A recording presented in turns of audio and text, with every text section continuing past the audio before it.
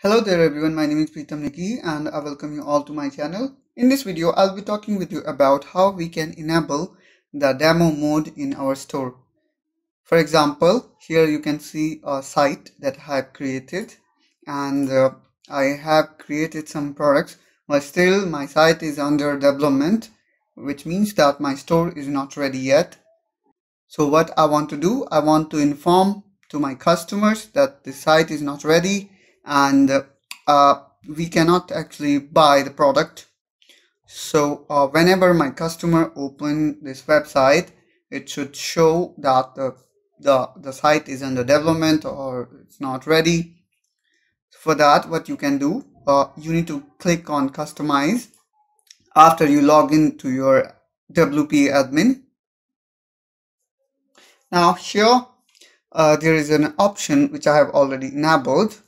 So I will show you where you have to go. You have to go to WooCommerce and then you need to click on store notice and you need to enable it. Now let's say you want to write some other customized keyword or text. So here you can write it. For example, store is under development, or store is about to launch, or maybe you would like to tell the launch date.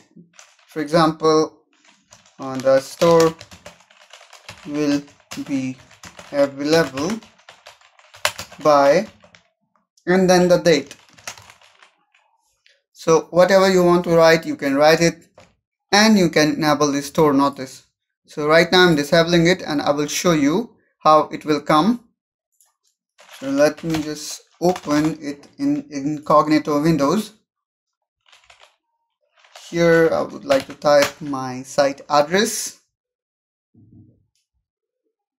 Now you will see there is no notice, but let me just enable